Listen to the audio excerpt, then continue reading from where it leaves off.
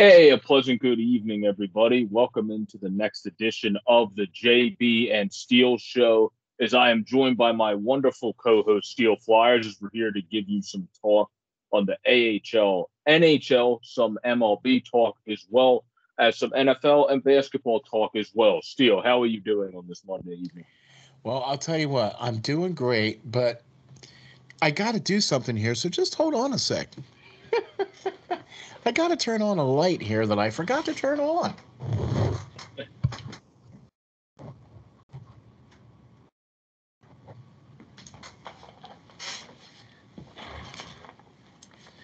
There, that makes it a little better, right? Yeah, I guess so. Okay, cool. Now you can see me better. Anyway, I'm not so much in the dark. Speaking of being in the dark, man, I'll tell you what.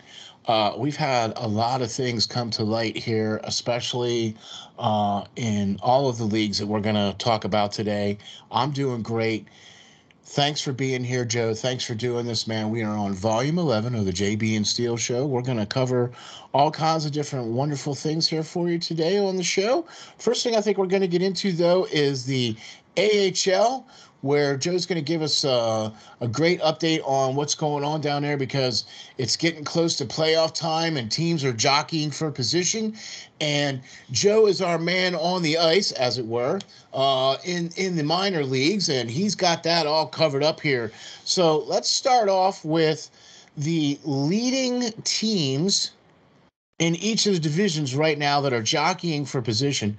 And we'll start off with let's go with the Atlantic Division, and the Springfield is at the highest so far in that one, right? Yep. And then in the Central, you got Chicago. And then in the Pacific, you got the is it Stockton? Oh yeah, Pacific Stockton, and then the north is Stockton? the Utica Comets. Utica Comets. All right. So let's talk about the Atlantic, and let's break down the Atlantic real quick. Yeah, well, the Atlantic Springfield, they're coached by a former league defenseman, Drew Bannister, who played with the Tampa Bay Lightning for a clip. Uh, Mm-hmm. they have they have a good mix. We saw Nathan Walker up a bit with the Blues playing solid when he had to Yeah. fill in. They have a good mix of AHL veterans and guys like Logan Brown when he's down, who's been playing much better since going to their organization. That also is trying to continue to prove himself, so brings that valiant energy every night. Scott Krunovic is a defenseman that's continuing to develop and play really well. Sam Manas is continuing to develop. He has 40 points tied with Walker. Matthew Pekka, who's had some NHL experience, is their leading goal scorer for 42 points. And they got depth because they got all the way down to their ninth scorer is above 20 points. Yeah. So Right. they've been getting depth scoring. And then there's a bunch of guys tied with 17 points. There's three. So the tell story for a lot of successful teams, and not just with them, but in most teams in the AHL is obviously great success when it comes to depth scoring, but also good success in net, which they have Charlie Lindgren, and he's Yeah. obviously one of the better AHL goaltenders. Colton Ellis has been fine. So like they have everything they need, and then Joel Holfer hasn't been bad in net for them either this year. His goals against is a little bit higher than you would like, but his save percentage is at a 903. He's still continuing to grow. So I think they have a team that has very good veterans and guys that are kind of those underlooked, like the Scott Krunoviches of the world, prospects that are not looked at as much as maybe they should be, or the Alexei. They also have Alexei Torchenko, who's a very talented guy who eventually will probably be a part of the Blues lineup consistently. So I think the Thunderbirds and Drew Hellison's team are positioned to definitely stay in that top seed. They would be my favorite because Providence and Hartford, who I both think are great teams as well, I don't know if they're going to have enough to catch Springfield at this point. Uh, they're going to have to go on a run, and Springfield's going to have to go on a decent dip. Yeah, I was just going to say Springfield 28, 15, and 5. Providence is at 24, 14, and 3. And Hartford is at 25 and 16 and 4. So, and they've all played. Providence has got a lot of games in hand, like 6 games in hand. Yep. You know what I mean? So that potentially is going to be helpful for them down the road if they can win those games in hand. That has to be the key for them. Obviously, moving forward is winning those games in hand, of course. You know what I mean? Because they're not that far back.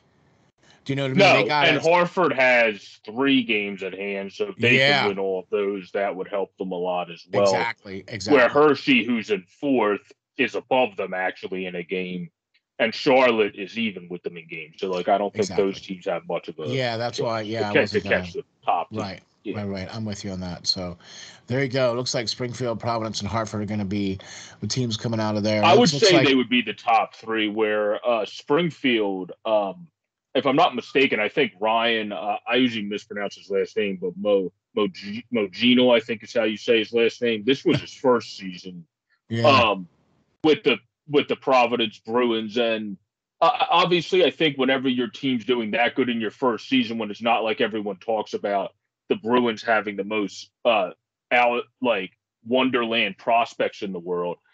He's been doing a good job with the Jack Cons of the world. He's been doing a yeah, good job with the yeah, Edward Trollmocks of the world, even Koppinen. I've watched them play a good bit this year. Sessions even play, even though he doesn't want to be there anymore. He's played solid for him. yep, Studnicka, Froden, Fogarty, Cameron Hughes has been fantastic for the PR Bruins at left wing. So I think they're a team. The only thing that I think is going to hold them back is they again have depth scoring. They have their ninth yes, they scorer do. has 19.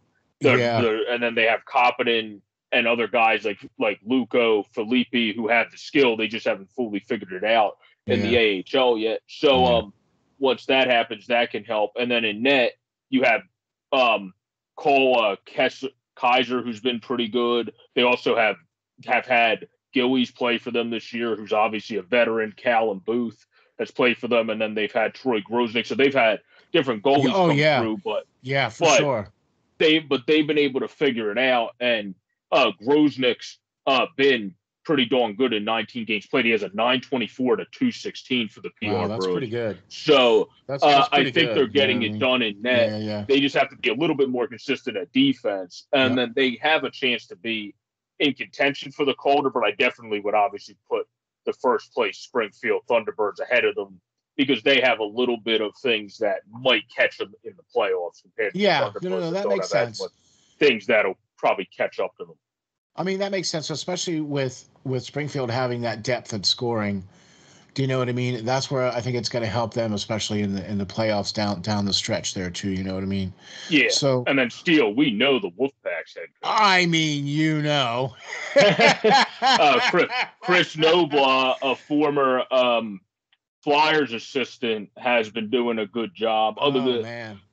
with the Hartford Wolfpack, somebody that certain people hope comes back potentially as well. He has a very good I might be AHL one of them. veteran. Yeah. He has a couple good guys that have been AHL players. In Yeah. Anthony Greco playing great, Johnny Brzezinski playing great, Yeah. Ty Yeah. Roning, Tanner Fritz, Tim Gedinger, Paju Niemi has a chance to still develop. Zach Jones has played great for him. Paju Niemi looks like he might end up being an NHLer where not everybody knew if that would be the case with how good Exactly. Nobla has him playing. Rudinen's played good. Morgan Barron's been a very good big body presence on the ice for him. And then he has Schneider on defense. They have a very good defense too. Hunter Skinner when they're down, Lundqvist. Right. Whenever Hijik's down, they have Hijik. They got Jeff Taylor. They put together a very good team. Adam Huska's been good at net. Keith Kincaid might not have been great in the NHL in his career, but he is a very solid AHL goalkeeper. Hey, So some guys just, I mean, some guys just don't get it. And some guys yeah, just make it but in he the he has a AHL. Yeah. 270 exactly, and he's been great this year. Adam Huska is only 24. He only got one game and got roughed up by one of the league's best teams. So we'll see what he can continue to do, doing good in the AHL. They have a really good team. I also think Chris Nobla, similar to how in the NHL level they're over. They have guys playing developing quicker than they thought they would. That's what Nobla has their Yeah, AHL team in the Hartford Wolfpack doing.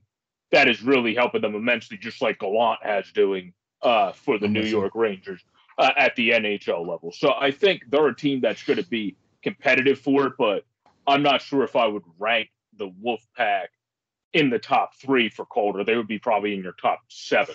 Yeah, okay. I would have to agree with you on that, just because now, I mean, they still have quite a bit of games in hand, but still, when you look at the rest of the league, like we're gonna dive into the Central Division next, right? And their leading team has only got 48 games played, which is still 4 games in hand for Hartford, but they have a better winning percentage at .708. Do you see what I mean? So, I mean, that's going to be the key, I think, for them, the Wolfpack, is if they can win those games in hand, for sure. And if they can, then I think that might get them to where they need to go. You know what I'm saying? Yeah, the Wolfpack also need to improve though in the little spurts because they've been fine 5-4-1, but they've had Providence has been to a 7-3 tier. Springfield lost in a shootout, so they're 7-2, and then with the shootout loss. Yeah. So they need to kind of try to stick there as well. And also, the thing with them is they're not that far ahead of Hershey, so they need to try to stay Right. ahead of the Hersheys and Exactly. Charlottes of the world as well. Exactly. So, and with that, we're going to move into the Central Division. And with that being said, now we've got the .708 with the Chicago Wolves leading the Central Division here. So, I mean, and they only have 48 games played. And so that 30, 10, and 4, I mean, that's pretty impressive if you ask me.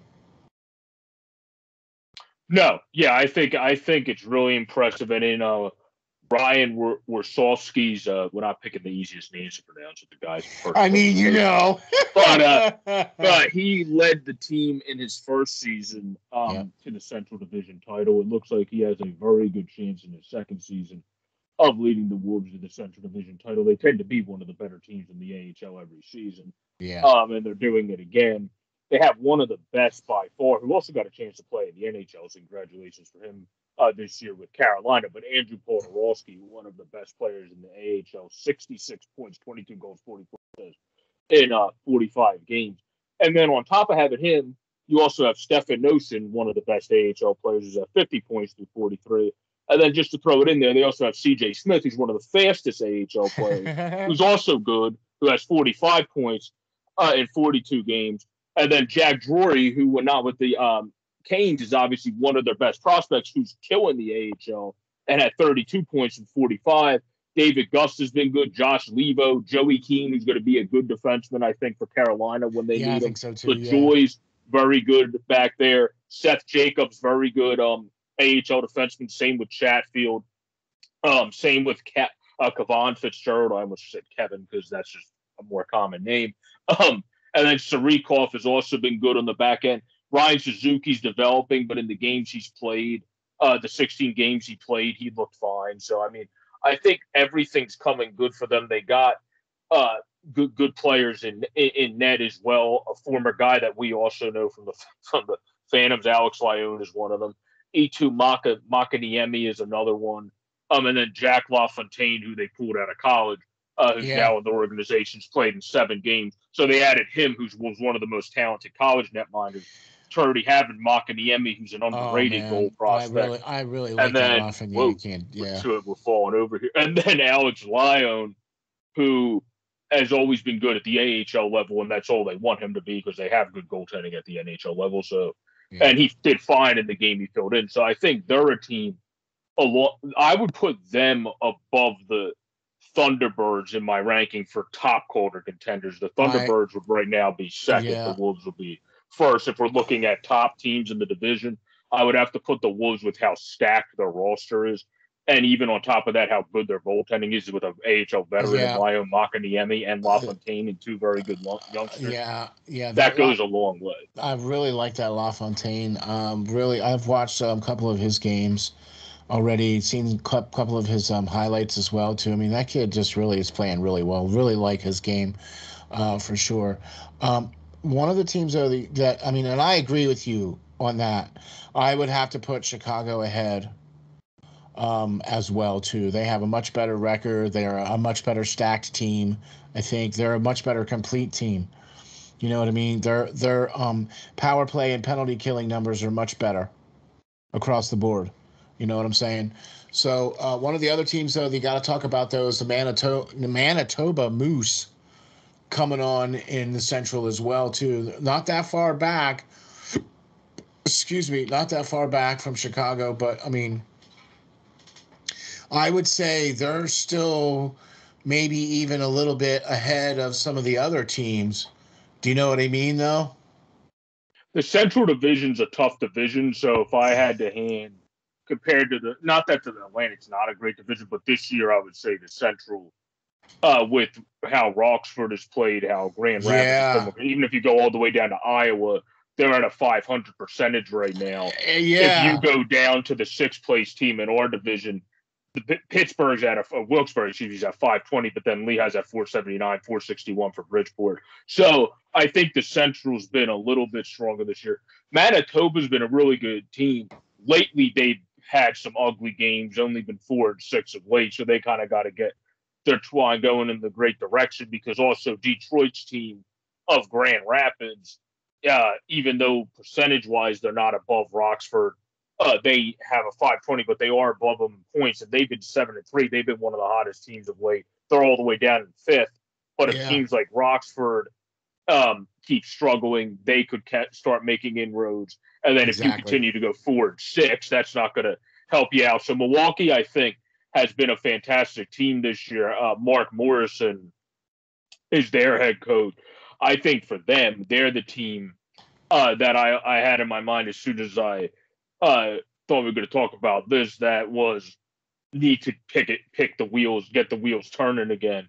But they are literally the epitome of depth because nobody is the fantastic scorer on their team. Their leading scorer has 26 points, and he's a defenseman, Gawonki.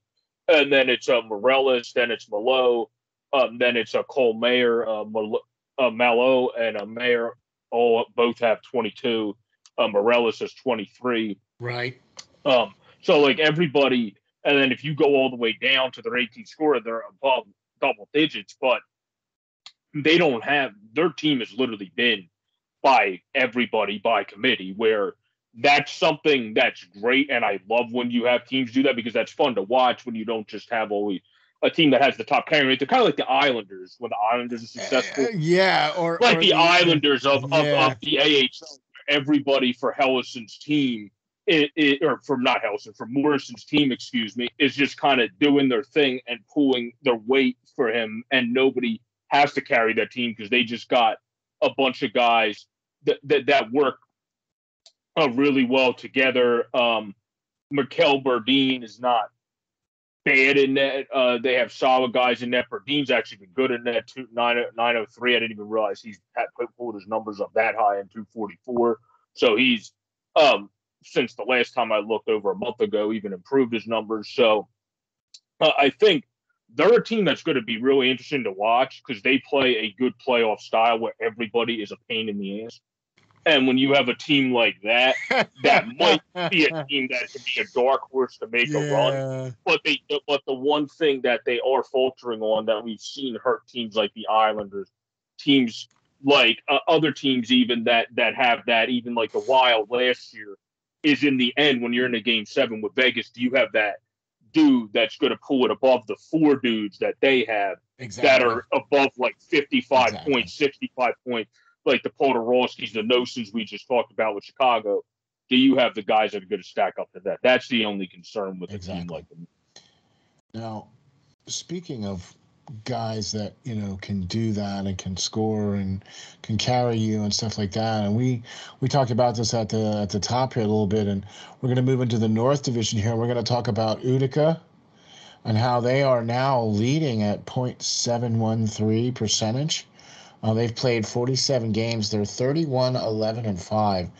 And Yeah, they well, are the top of the. No, they're not. They're what? Second.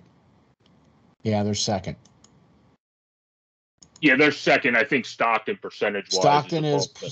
.744, and then it's Utica at .713, and then Ontario is .711, and then Chicago is .708.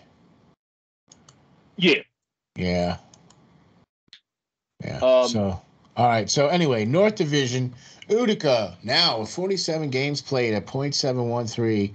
What do we say they were now? Third in the league. yeah, you were saying. I mean, they're a team. They've been ridiculous the entire season from the jump. I mean, Kevin Dineen is probably a name that a lot of people will recognize in the hockey sphere. He's the head coach of the Utica Comets. I think they're a team. He had them going. They were like 18-0 and whatever the heck they would have. Like they were on a ridiculous start to the season. Have still been great since. They have guys that I think they're using that slow but steady development. Like the Fabian Zetterlund's a perfect example of someone that probably eventually his birth year was 1999, so he still has a couple years to develop until he's really in his prime years. So I think they're just taking the slow and steady because he's been killing it with the knee. So they figure let's just let him flourish down there, have him up at high confidence. Chase DeLeo's been good in the Sure. AHL. He's killing it. Alexander Holtz is lighting up the AHL when he's down there. Wiley Walsh, AJ Greer, all those guys. Nate Snorr has taken a next step up. I've watched him a couple of times live when they were still in Binghamton when I Right. was at Nice. PPL. So he's taken a next step. Same with Nolan Foote. And then for them, until you get under the 16 points, you have to go all the way down to their 14th guy, who is actually a pretty good player too, in Brian Flynn, who's a good skating center that can actually shoot the puck. And then on defense, you don't have to worry about that because Kevin Ball's a very good prospect. Vukašević is a very solid prospect. Tyler Witherspoon's a great AHL veteran. So they got a very good mix. Grillo is also a very good veteran. Then you got Akira Schmid, who's been, especially in times, one of the hottest goaltenders in the entire league. And then Nico Goals, who also is one of the better young goaltenders as well. And then someone that isn't even a bad third string either. He's struggling this year, but he's had his moments. Is Marek Middens, especially where last year he had a 281 at 899. This year he's struggling more at a 366, 874. But he's a guy, if he's your third stringer, like that's a pretty good third stringer to have, which is what the Yeah. situation is with Utica Comets. So I think they are a team similarly to the Chicago Wolves that are kind Stacked. of right there with having just the great players that you don't see anything that's going to really stop them unless if it's just the playoffs of how hockey is. You have teams like the Moose that I Yeah. said that Yeah. go on great runs. You can have somebody in their division that plays them. For example, let's just say it's Laval, and then Laval has a fantastic series against them. And that's just how it That's is because it. they're Yep. also a good team. They're just not as on paper stacked up to the Utica Yep. Comets. I'm with you. I'm with you. Okay. Um, do we even talk about the Marlies? They have 43 games played, man. They have one of the lowest amounts of games played at 24 and 15 at .605 percentage. They're still, I believe, too far away, I think. Yeah, Greg Moore actually, who's a former player, a guy that was a little bit tough bones, guy that was fun to watch a little bit in his day. Was drafted by the Flames, played for the Isles, I think, for a bit too. But he's their coach. I think their team, because of their under amount of games played, have to by default fall into that Manitoba Moose category of like they could be scary because you haven't even seen them enough where that's That's why true. you're going by the points percentage. And I think they're a team on defense. Dahlstrom's been fine. Hallowell's been good on offense. You actually have one of the better scorers in Brett Sene. And then you have one of the best passers on from defense in Duzak back there, and then Alex Stevies has also been very good for them, and then Joey Anderson, who's one of those guys like you mentioned earlier. Not everyone figures it out full at the NHL, but does great at the AHL level, and then Andy Shumala, who eventually will probably be up. They have a good formed team. Their thing for me is going to be you kind of have had like Walls played 10 games, Hutchinson's played 11. Eric Kalgren, one of their young goaltenders, he's played the most at 23, and he's been good. So he's the guy I would continue to ride, but he's young. He's the guy that has the least AHL experience, if I'm not mistaken. Right. So it's going to be interesting to see if they decide to do that, because Michael Hutchinson is the veteran. But if you go by how they're playing this year, I would definitely say you don't want to ride the veteran in Michael Hutchinson. He hasn't been that sharp in 11 games. Wall's actually been better than him. That's why he's been up with Toronto. Right. So I would ride Colgren to just keep letting him play great as a youngster. That would be the only concern with the Marlies, their experience in net compared to the other teams we talked about.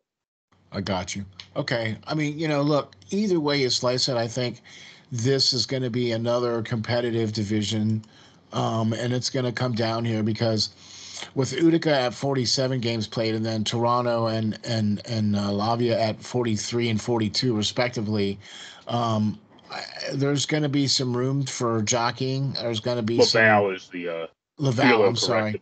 Pirlo corrected me in that when I said it wrong on his show. Okay, but Laval has 42 games played.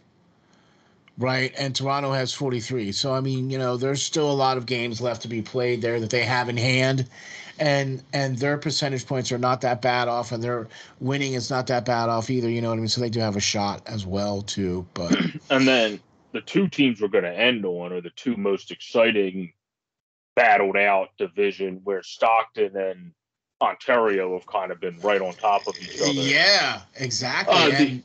The entire and Bakersfield season. Trying to put its nose in there. Oh yeah, and Bakersfield's definitely in the Marley. I don't know if they're fully with the Moose. Like I would put out of dark horse teams the Moose on top, and then the Marlies and the Condors in the same category. All right, where I think the Condors are a team. Obviously, their head coach is now up coaching in the NHL with the Edmonton Oilers, but they're a team that has continued to still get production over the top of what they expected from some, and that obviously goes a long way. And I think that's what's going to continue for them, and that's why I would put them in that dark horse category. But I would say the Moose is the top dark horse one. I would agree right now, and then the Marlies and the Bakersfield Condors fall into the second tier when it comes to it. Yeah, no, I'm with you on that, because Stockton 39-3 with only 43 games played. Holy smackers!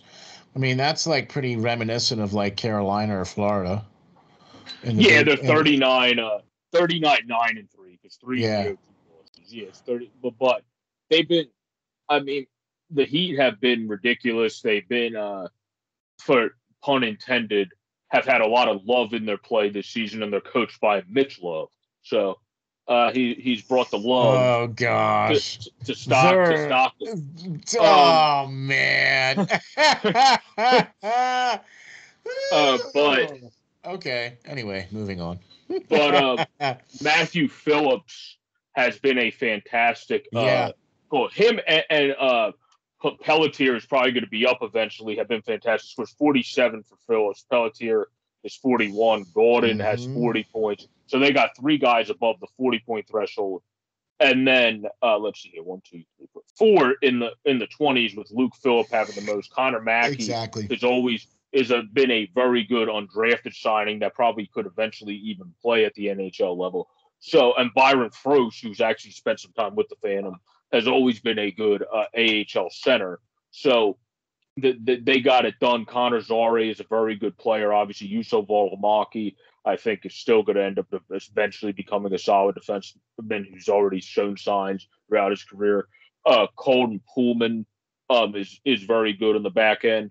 And then when it comes in net for them, Adam Warner has been fine, and then Dustin Wolf is an absolute tank as a young goaltender in net down there. He has a 9.24, 22 wins to only 4 losses and 3 OT losses and a 231. So they're definitely set in net, and they're set as a whole. I would say Mitch Love's team, they're one of the top contenders with, I would say, the Chicago Wolves to be there for the Calder Cup. And then the other team that actually is probably a top contender with the Wolves is, oddly enough, in their division, which is the Ontario Reign. Because, yes, I think Utica's also a top contender, but I think by default they would become fourth because you would put it Chicago, then you would put it probably, I would say, Stockton, Ontario, because those two teams are battling out the gauntlet, and then Utica would then, by just default at that point, fall into your fourth spot. And then your fifth spot is Springfield, who, again, I think is a team that has – so basically what I'm saying right now is I think this is going to be a great Calder Cup playoffs, because I think 5 teams have a very legitimate chance to win it, with those dark horse teams like the Hartfords, the Toronto Marlies, the Manitoba Mooses, and the Condors that we talked about as well, falling in suit behind them.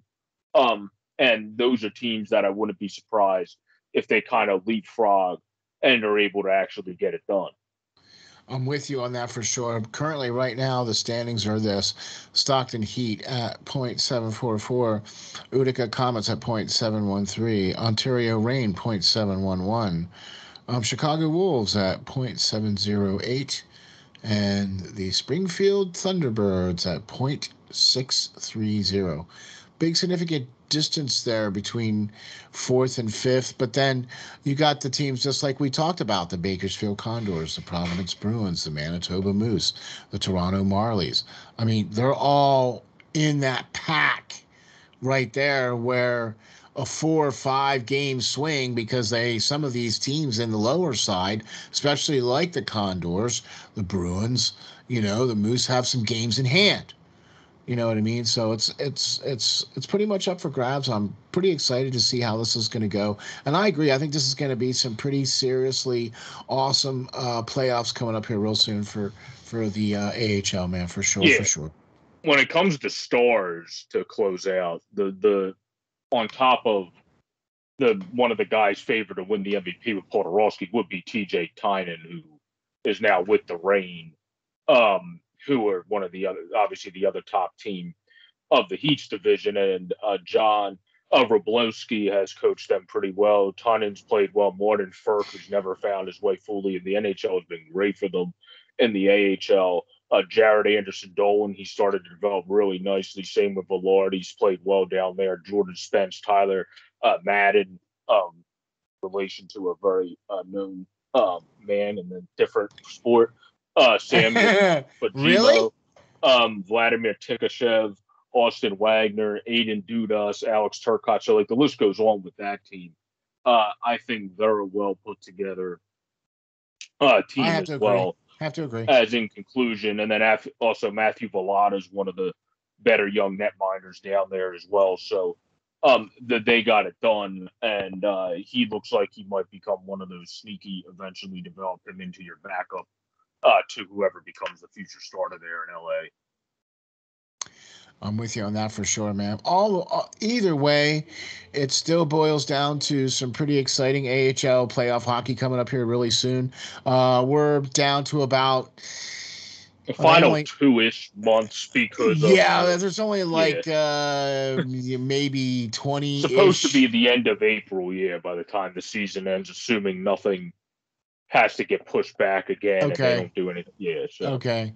So they only play, 76 games? Yeah, I believe it's 76 in the 76 NHL. games. I always confuse the numbers because they're different in all 3 leagues. Right. Okay. Yeah. So the AHL plays 76 games. we are definitely fast approaching that with some teams at 50 games played already. You know what I mean? So we're definitely fast approaching that mark, and looking forward to seeing how teams are going to jockey for position, especially coming down to the wire. Next week, we're going to break down the ECHL and give you a breakdown of what's going on there too, because those guys are also getting close to playoff time and breaking things down there too. So we'll break that down for you guys next week. That'll be the ECHL next week on the JB&Steel show. Right now, though, we're going to get into the senior circuit, and that will be the big boys, the big guys, the guns, the head cheeses, the NHL, the National Hockey League, where everybody aspires to be, especially those guys in the AHL. You know, they want to try to stay up here and try to play up here and everything like that. So one of the first things I want to say right off the bat is we here at Steel Flyers, we here at JB&Steel, we don't talk about anything political. We don't get into any of those types of things. We are not part of that platform. That's not what we're trying to do. That's not what we do. Our opinions are just that, our opinions, and we're here to bring you the information about the game, the sport, the teams, and what's going on the ice and on the field, and so, but sometimes life bleeds into sports, okay? And right now, the National Hockey League released a statement with regards to Russia's invasion to the Ukraine, and the statement from the National Hockey League is that they have suspended all of their relationships with their business partners in Russia. And so that's what the NHL has come out and said. So just wanted to say that, like I said, we don't talk about anything political. We're not here to get in any of that kind of stuff.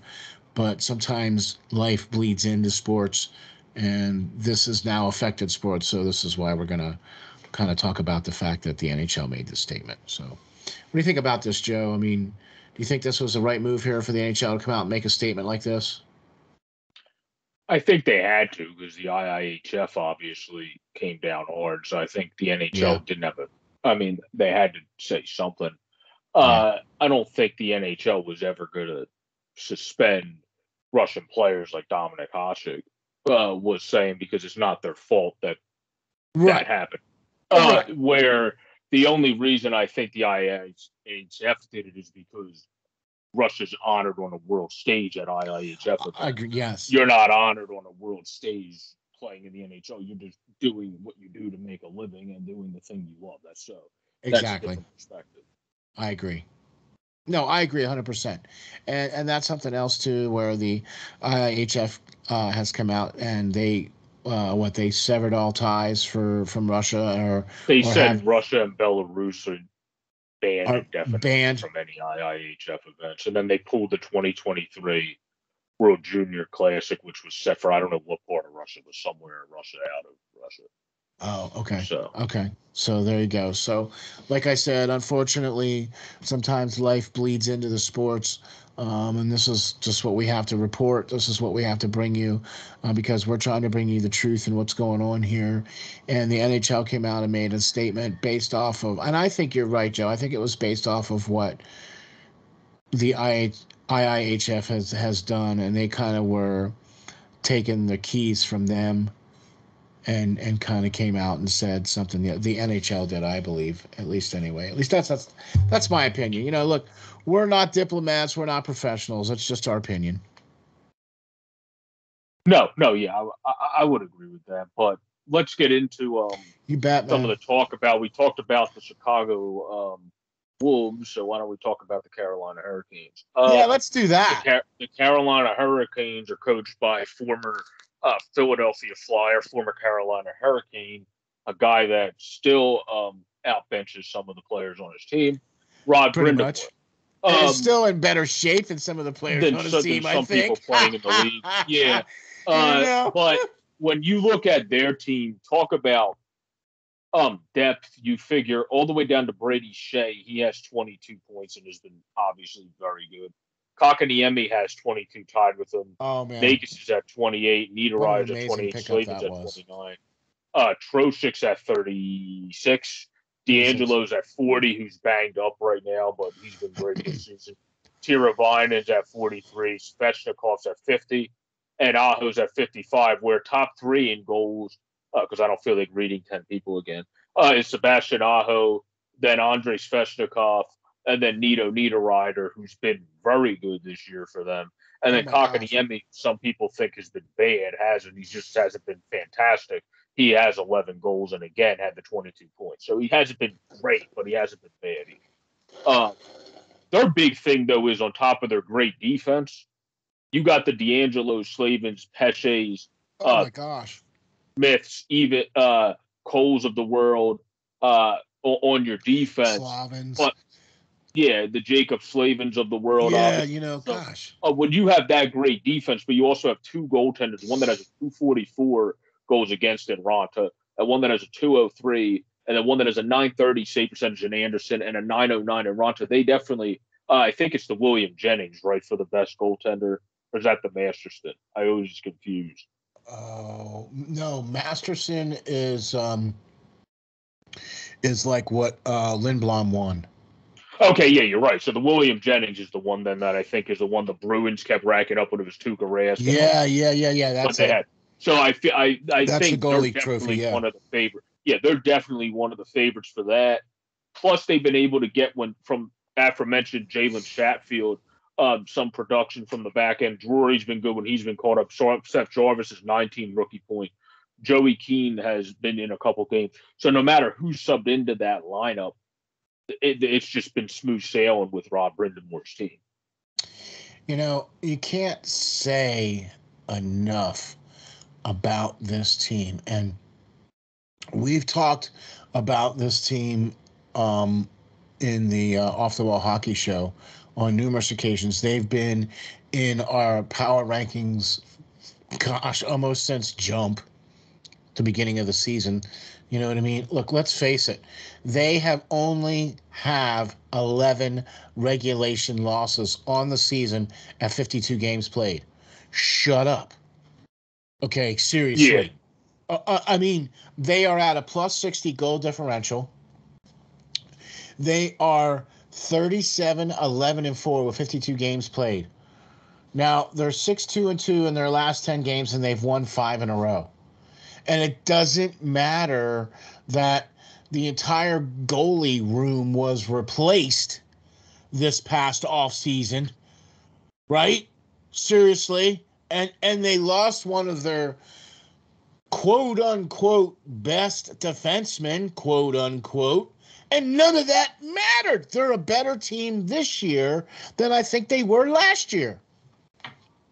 Yeah, well, it goes with what we talked about with other teams before, whether it's on this show, whether Fearless talked about it on his show, John talked about it on his show. But when you have the right vibes surrounding your team, culture, whatever you want to call it, that goes a long way. And it seems like no matter anybody that goes into not just the Wolves, but goes into the Hurricanes, they tend to get their game trajectory well. Pearl is all about that, man. He's all about that.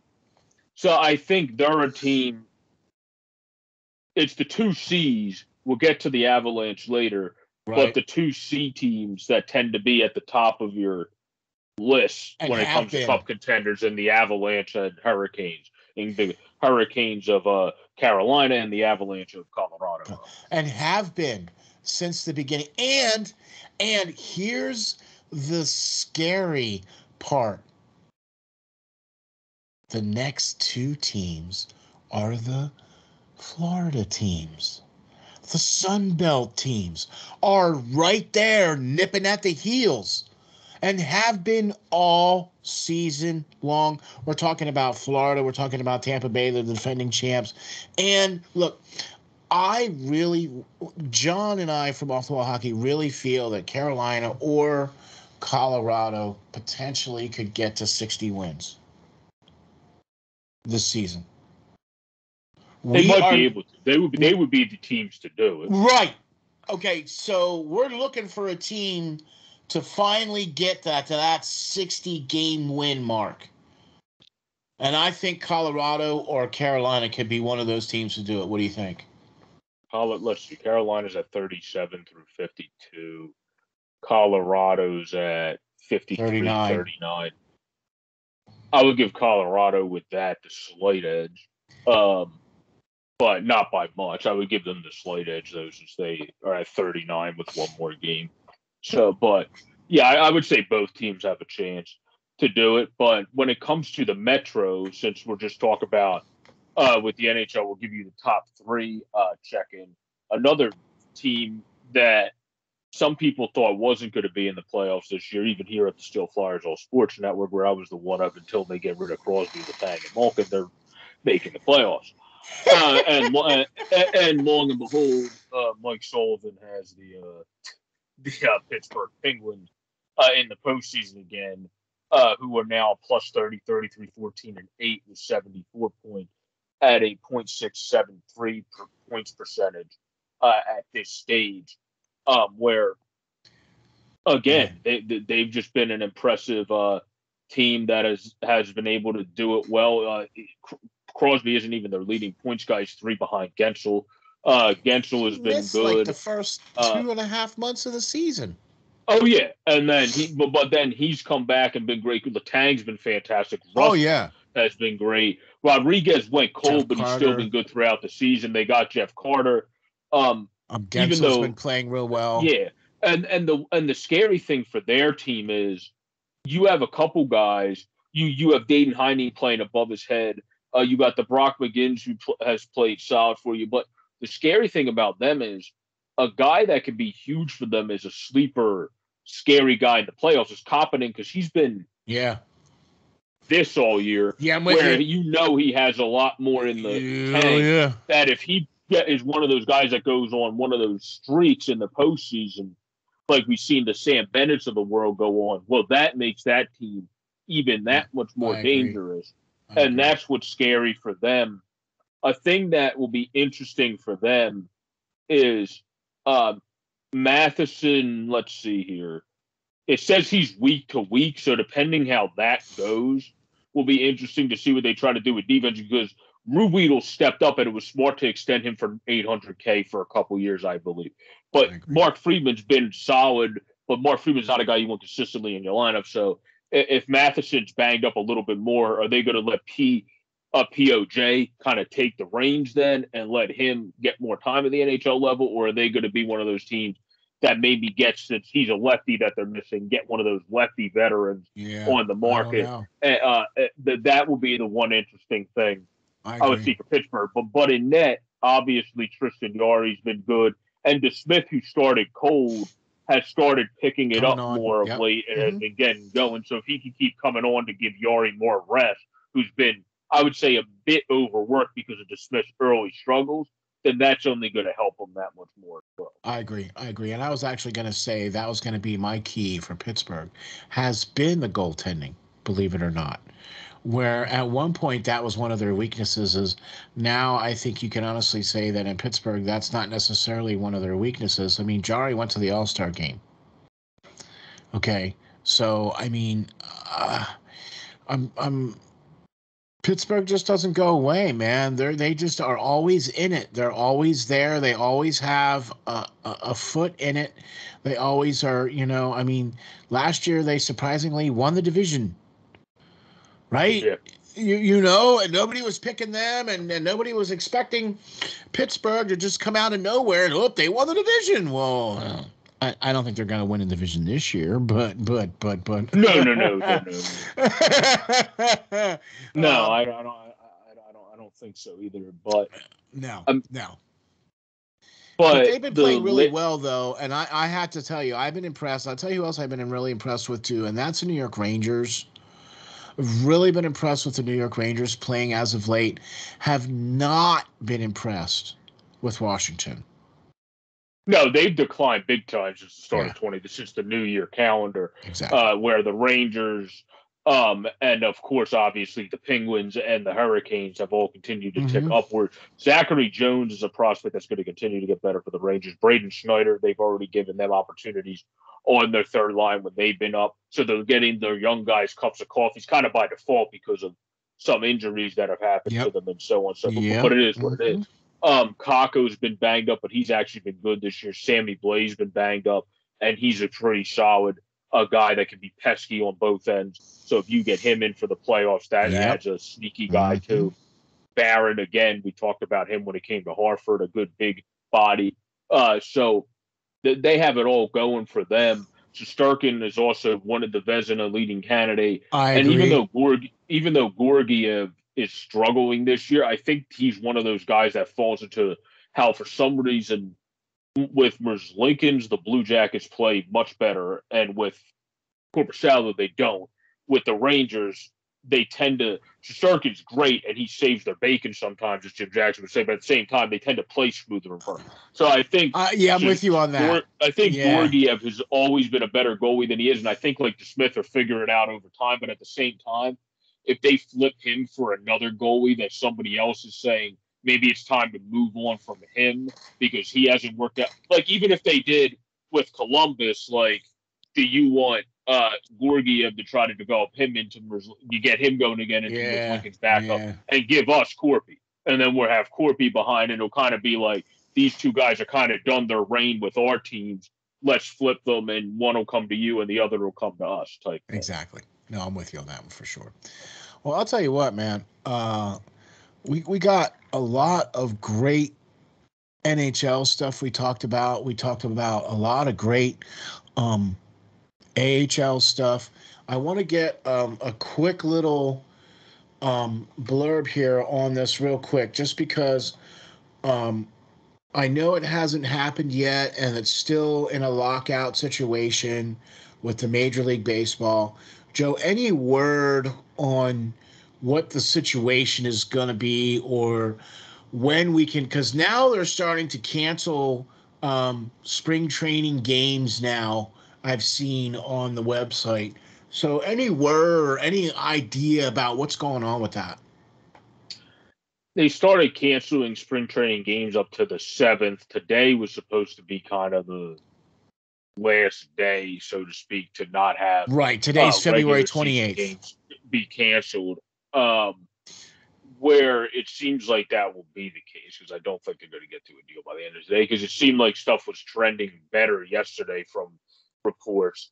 And then the MLB came in more with like they said the Players Association players took it as a threat of saying, well, we're willing to even delay the season by a month if you guys don't basically bow down to what we've wanted for the last few months. So when something seems to be going in the right direction, and then that's what the other side does the next day, well, that's not going to send good waves the other direction. So not usually, like no. that's why I think I wouldn't be surprised if it gets to a point of how like it looked like it was getting going in the right direction. Like somebody said this, I can't remember which analyst pointed it out, but the owners initiate a lockout, the players initiate a strike. So if you keep just shoving stupidness in their face when they keep giving you stuff that even now, this is the first time in lockout years that people have started polling and they started taking people's opinions, and more people are really in favor of players than owners. It's been reversed more in the past with how people have felt about things, where I think that's also because Jeff Passan said it bluntly. We don't really love billionaires anymore. Jeff, I'll tell you, and Jeff is the man, though. I mean, Jeff Passan is definitely the guy. Like, if you want any kind of Major League Baseball information, he's the man you want to check out for sure. And anything and everything Major League Baseball is that guy. You know what I mean? So when he says stuff like that, yeah, all right. So basically, what you're saying is that the players were trying to come to an agreement. They were trying to get to. It looked like it was getting closer, like, and then like they were trying to make different compromises for each other, and then the MLB kind of slaps them across the face with that. Well, we're canceled a month for the season for a month if you don't kind of capitulate to what we want. And it's like, well, it seemed like we were coming closer to a deal. How did we get to this? Yeah, like what? Yeah, That's why it doesn't make any sense. And I think eventually where it'll get done, I believe it's April 30th.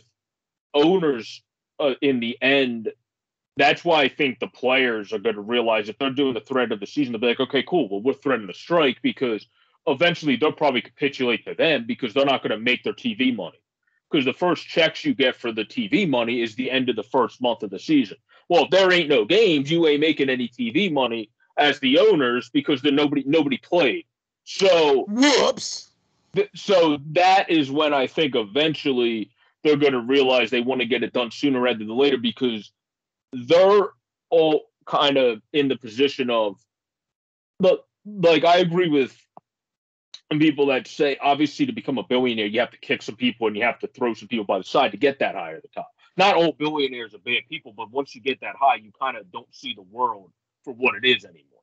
So they're trying to get the players to kind of bow down to their means, where the players are like, well, even though we have the Harpers of the world, there's a lot of guys that work jobs in the offseason because they don't get paid enough in the minor leagues, or that just got caught up because of the way that the arbitration process works, the way all that works. Yeah. So it's like everyone's trying to stand up for the little guy, and the league's going, well, the average annual salary is. It's like, well, nobody cares what the average annual salary is because you have somebody getting paid $500 million. So obviously that's going to bring the average. Yeah. So like there's different things that's why I feel like eventually the players are kind of been playing it smarter, because they know, and even some have said this that I've listened to, the owners eventually are not going to want to be losing money, where there will probably eventually say, we might have to give them this. We might have to say, we're going to let them go to free agency quicker and not have that control on the whole. If they stay down for this X amount of time, you have an extra year on their contract. Yeah. Like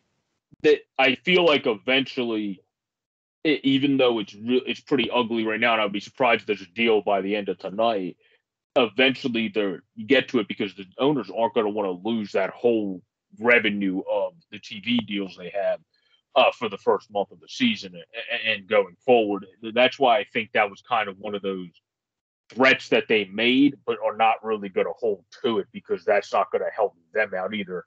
And they're just going to lose a whole bunch of millions of dollars worth of TV revenue. And I think that's going to be the thing that's going to help bring everybody to the table, which is a real shame, is the fact that, oh, hey, the TV money isn't coming in. Oh, well, I guess we better start playing games here. Whoops. So, gosh, man, I'll tell you what. All right. So, Joe, thanks for all the great insight. Thanks for all of the great information. Thanks for all the great stuff you do here at Steel Flyers All Sports Network. Joe, you're also the beat writer for the Reading Royals, and you also write for Flyers Nitty Gritty, too, as well. And why don't you tell the folks where we can find you, where we can get you, and do you have any new articles coming out?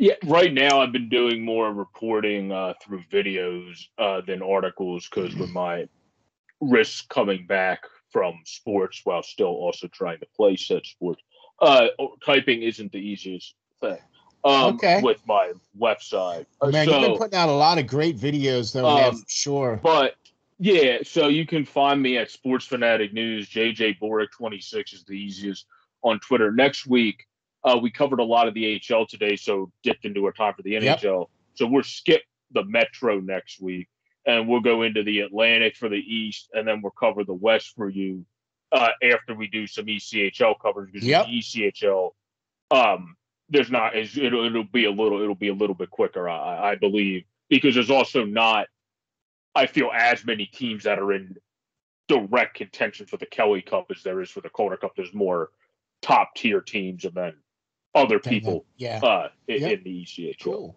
But still, though, because we like to cover Joe is all about the lower divisions of the hockey leagues, and I'm all excited about the lower divisions of the hockey league because this is where the future comes from.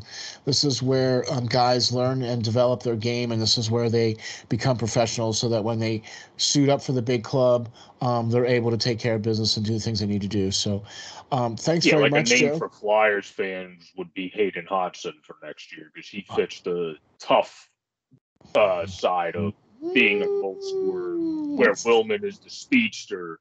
I'm with you. No, I'm with you. I'm with you. I'm with you. I am Steel Flyers, your co-host. You can find me on Twitter at SteelFlyers52.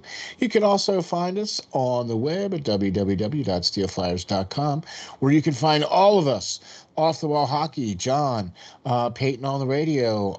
Peyton is there. Parallel Wisdom, the great Parallel Wisdom show is there. Hockey Writers Inc., Lance Green is there. And then, of course, the JB&Steel show, where you can get the great Joe Boric and all his great stuff there, too, as well. Check us out online or on YouTube or all your platforms. Thank you very much for watching the JB&Steel show. We'll catch you the next time.